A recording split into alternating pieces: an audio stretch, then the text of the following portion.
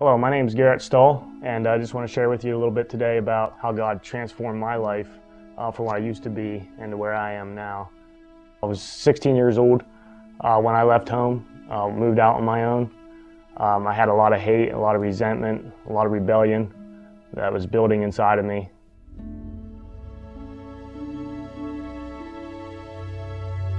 I knew about God, I knew about heaven and hell. But I didn't really want to accept that. I didn't want to give myself to God or the devil. You know, I wanted to be at a neutral place. I wanted to just be myself. Because of that, I made a lot of really bad decisions. I thought I could have a neutral ground. And by doing that, I was actually being led by evil. I went all in when it came to drugs and alcohol and sex and violence. I went all in and I took it to extremes that I should have never taken it to. I traveled the world trying to find a way to fill a void that was inside of my heart some other way besides turning over my life to God or turning my life to some other entity. You know, I wanted to fill that void somehow, and I was convinced that there was a way to do it without the spirituality stuff. You know, I was convinced of it.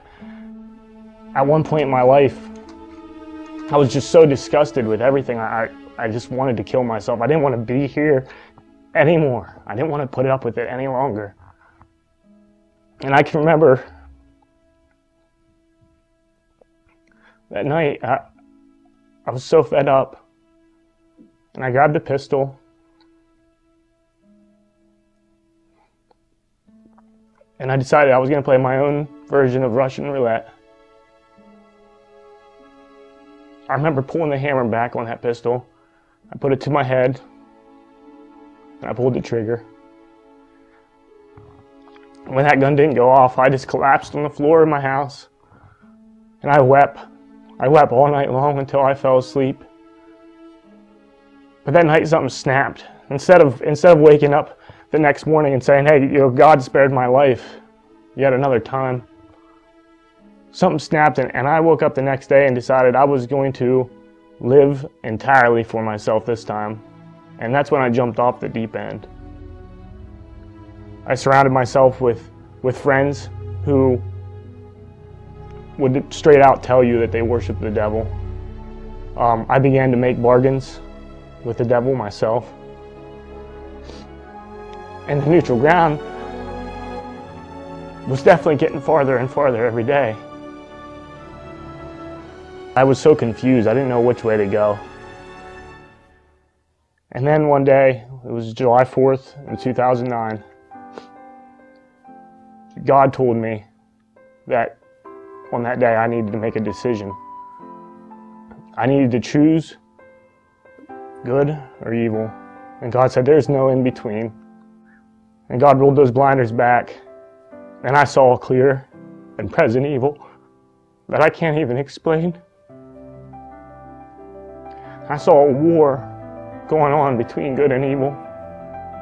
And it was clear to me, finally, for the first time in my life, it was clear to me that there definitely was no neutral ground. And I definitely had to pick one way or the other. And I ran from the place where I was, and I fell on my knees. And I asked Jesus to come into my life and forgive me of my sins. And a peace like a river flowed over me, and the weight and the guilt of all the things that I had done was lifted. And I could breathe again. And I used to, I look back at my past, and I dealt drugs at one point, and now I deal in something totally different. And since I became a Christian, I was given the opportunity to lead 3 people to Christ. And I want to tell you what. There is no kind of adrenaline rush that compares to that. I live for that now. That's what I want to live for. And it's so real. It's more real than anything ever was in my life. And what used to be fear was now peace. Because I knew that when I died, I was going to go to be with God for eternity. And I just thank God for giving me another chance to be what He wants me to be.